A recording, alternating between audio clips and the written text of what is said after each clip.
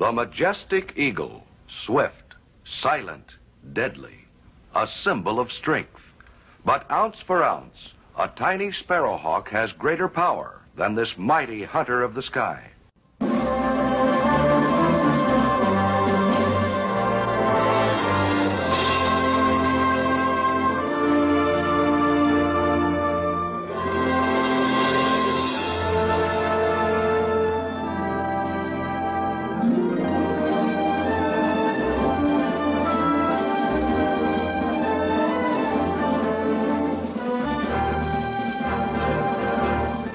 From Chicago's world-famous Lincoln Park Zoo, here is Marlin Perkins with today's adventure, Hunters of the Sky.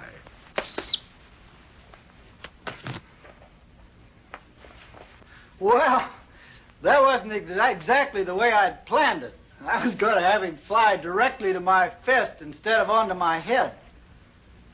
And now I'd like to welcome you to Mutual of Omaha's Wild Kingdom. Wherever animals are found, you'll also find predators, animals that live by killing others.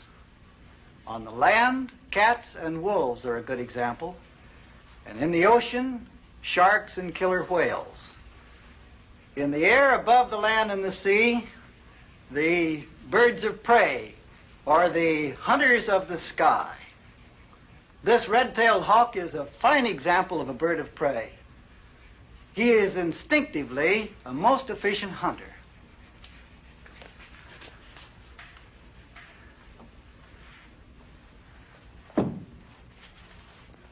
Now, watch this.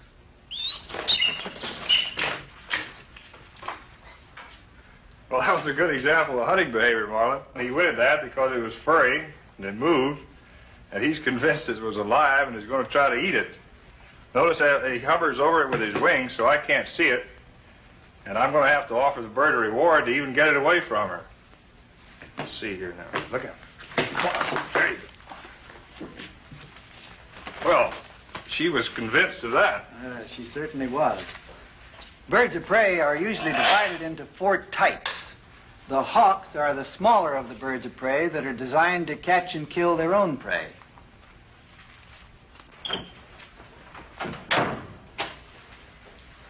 Eagles are also designed to catch and kill their own prey, but they're considerably larger. This is a harpy eagle from South America. Vultures are not designed to kill their own prey, and as a result, feed almost entirely on carrion. This is an immature king vulture, also from South America. The last of the 4 types of birds of prey are owls. They're especially designed for hunting at nighttime. Compared to our knowledge of most other animals, we really know very little about the birds of prey. And most of this knowledge we've learned by using these birds in the sport of falconry. The most famous of all of the birds of prey is the falcon himself. And Jim, that is certainly a beautiful one. Well, this is a lanner falcon from the continent of Africa. And falcons are noted for their speed. This is the fastest of all the hawks. They also are very intelligent. They learn a routine very fast in captivity. And falconers control the falcon with a lure like this. And they can be controlled even in a situation as small and confined as this room. So if you'll take this lure to the other side, we can see that. All right. Oh, falcon. That's just an owl sitting over there. Don't be afraid of it. When you're hunting with a falcon, that lure is used to bring the falcon back to you.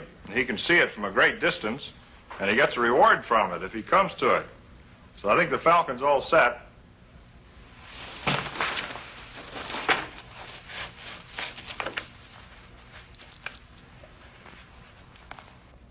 This bird's a hunter and well equipped to perform his role.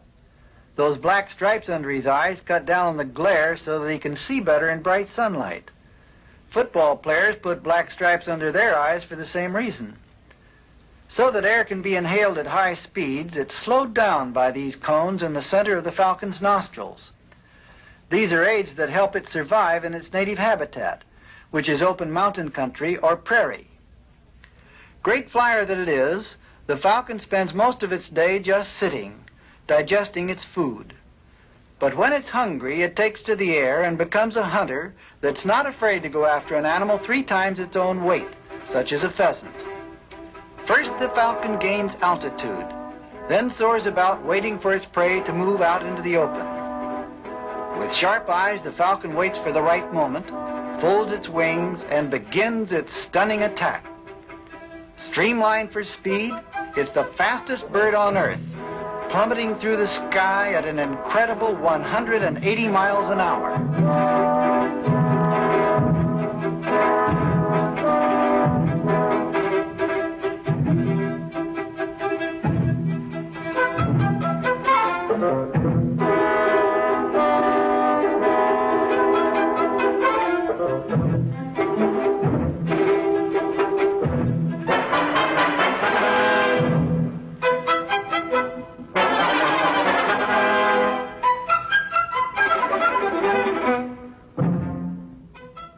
Yet for all its speed and ability, the falcon sometimes misses and its prey escapes, to know next time not to walk out into the open when a falcon is overhead.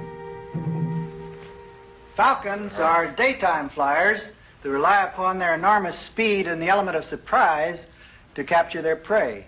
Nighttime flyers are specialized in other ways. Owls, for example, fly silently. Let me see if I can demonstrate that. That wing beat doesn't make much noise. Jim, try the falcon. Okay.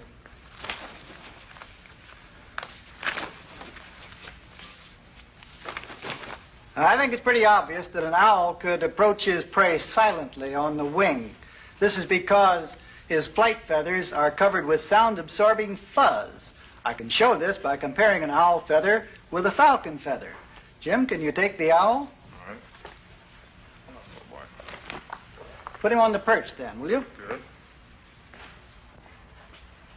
Let me open up the owl feather here so that you can see that fuzz that covers the whole upper surface there. Now, when I open up the feather of the falcon, you see that it is hard and shiny by contrast and has no fuzz. Being nocturnal, owls have particularly good vision. Their eyes are together on the front of their head, which gives them binocular vision. Perhaps because of this, looking wise, they have become the symbol of wisdom. To many people, the eagle has become a symbol of power and courage, and as such has been incorporated into the seals of many nations. The largest and most powerful eagle in the whole world is the harpy eagle.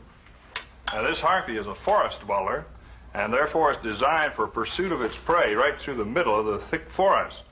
Its wings are round and cup-like, and they're sort of used as propellers, and that tail is very broad, and it allows the bird to be highly maneuverable. The Indians worshiped this eagle in South America, and they copied directly from the headdress of this eagle in making their own headdresses.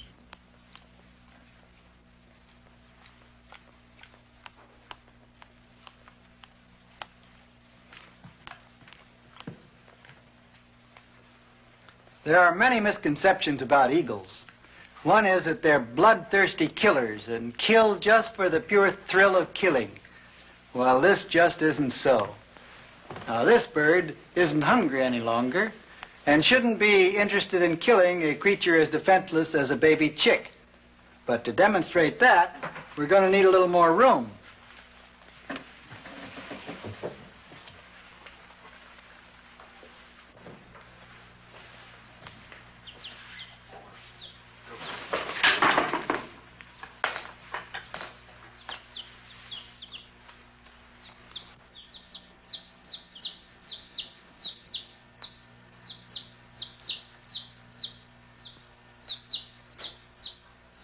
Now, if this eagle is a bloodthirsty killer, all he has to do is to jump from the perch to the tabletop and he can grab himself off a tiny little chick. He's perfectly free to do so.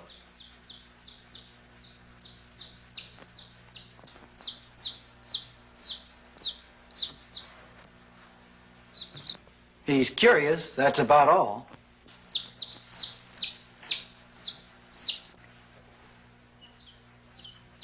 Well, the eagle didn't grab the chick because the eagle is just not hungry. Another misconception about eagles is that their beak is a weapon. Actually, that's just a tool to eat with, and she won't even attack with it.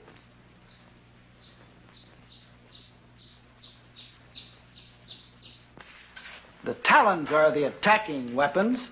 They're actually larger than the big teeth of a big cat. Here's a lion's skull, and let's just compare them. You see the talons are actually longer than the big killing tooth of the lion itself.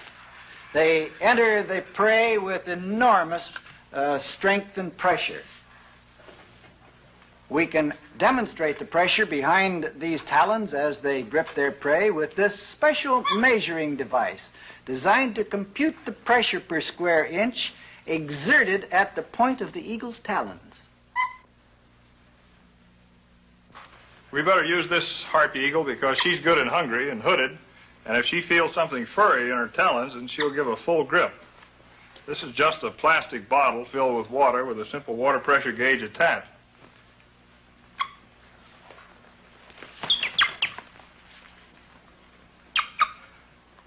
Well, that reads 25 pounds per square inch, but she's got her whole foot around it.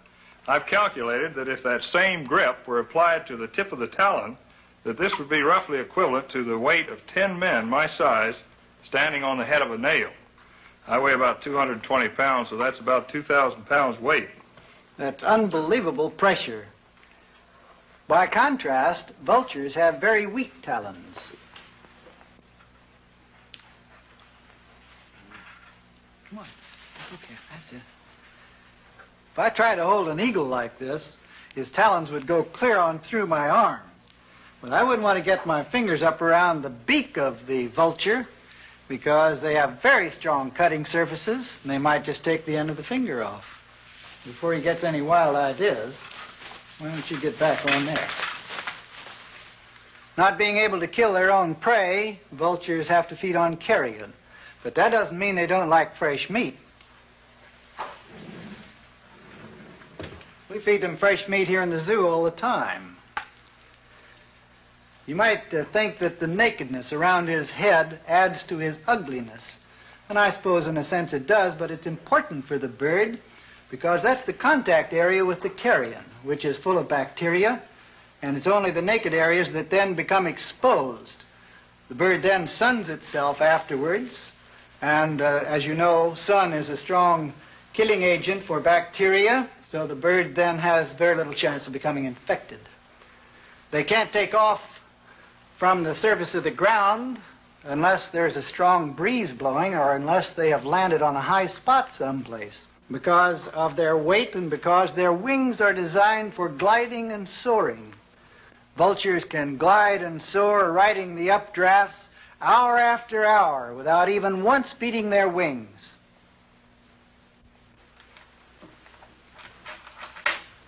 The smallest bird of prey in North America is the kestrel. Jim is holding one.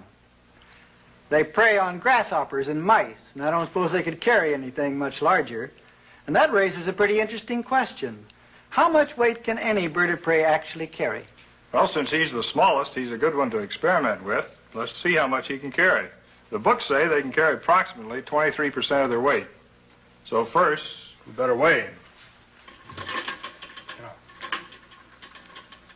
Well, he's over 3 ounces, about 3 1/4 ounces. All right. Now, the first weight I've fixed up is 50% of his body weight. Yes, that weighs 1 1/2 ounce. So I'll try it with that first. Now, you get over there on the table. I'm going to try something with you. Well, my goodness, he did that with no trouble at all. He made it. I'd say the books have made an error. Now, this next weight, since he did that so well, this will bring it up to 87% of his body weight. Yes, that weighs 1 1/2 too. So I'll add that to this. You know, he did that so easily. Let's make him have a much longer flight. Let you hold it. All right. Here you go.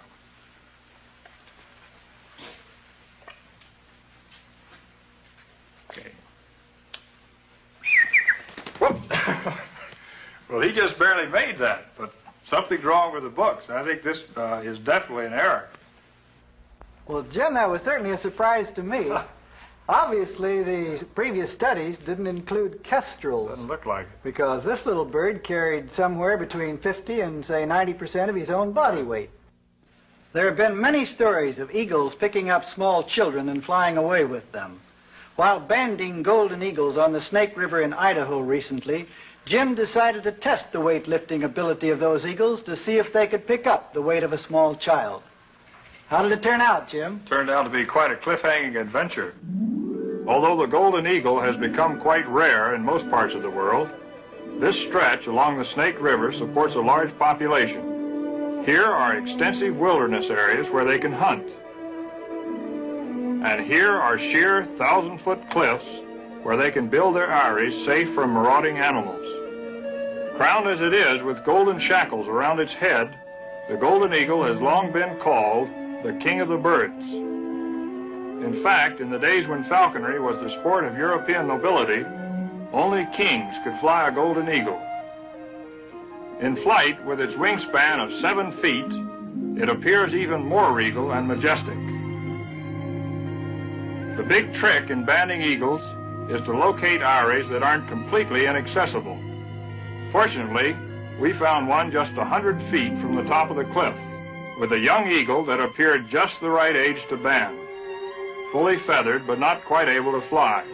At least I hoped he couldn't fly, because my plan was to drop down and band him right there on the nest. I also hoped to capture an adult eagle and make that test of its ability to carry a heavy weight. With me was my good friend Morley Nelson. Morley is an expert mountaineer, which was a good thing since on these cliffs I knew I'd need a lot of help. After tying off to some big boulders, we ran our ropes through a metal ring called a carabiner. This supplies the friction to allow us to rappel safely down the cliff. The eagle flying overhead came closer, and we saw that it was an adult. As we went over the edge, I was trying to concentrate on moving as quietly as possible and staying hidden so that the young eagle on the nest would not see us. But I was also thinking about those ropes. Morley said they'd easily hold 2 tons of straight pull. But on the other hand, I could snap one with a free fall of as little as 12 feet. When I was close enough to get a good look, I saw that the bird was just about old enough to leave the eyrie. I was all set to swing down and pin him to the cliff when he took off. Then I knew that it was a brancher, old enough to fly but still relying on his parents for food, so it soon should come back to the nest. Since I couldn't hand capture the bird, I'd have to trap him. We do this by setting a ring of nylon nooses all around the nest. They're all fastened to a single line which is tied off or weighted down. When the bird returns and steps in any one of these nooses, its feet become snared. After that, it was just a matter of climbing back up the cliff and waiting. But the waiting was far from monotonous. It was a wonderful opportunity to observe these noble birds in flight. Eagles are masters of the art of gliding, and a cliff that deflects the wind and creates a strong updraft serves him as sort of an elevator.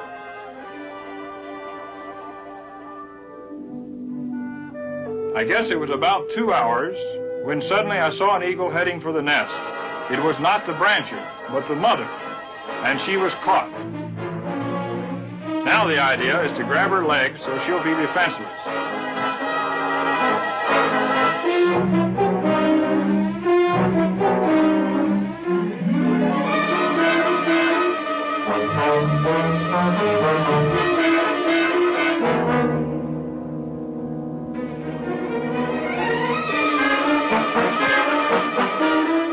By folding in her wings, they are protected so they won't be damaged. Next, wrapping her in a towel holds those wings down. Since she fears only what she sees, the hood acts as sort of a tranquilizer.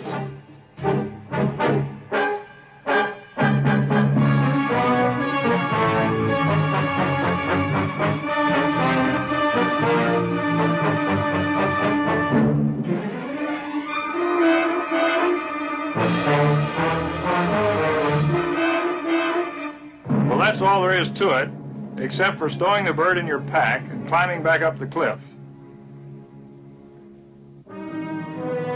We banded the eagle with an official U.S. Fish and Wildlife Service marker to aid in their studies designed to preserve the golden eagle from extinction. But before releasing this adult specimen, I wanted to make that test to see whether it could or could not carry the weight of a human baby.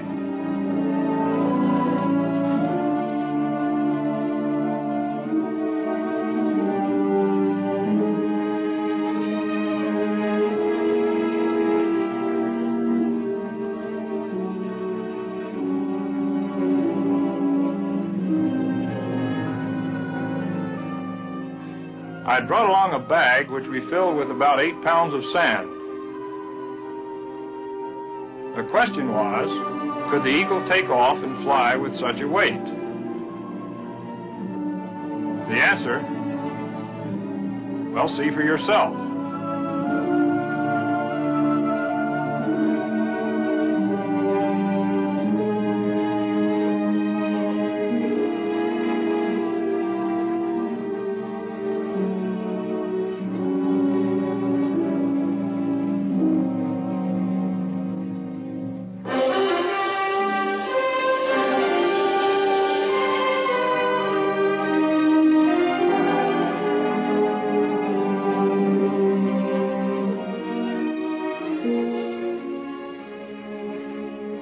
Somewhere there may have been a super eagle with far greater strength, but certainly our eagle was grounded by this weight of about 8 pounds.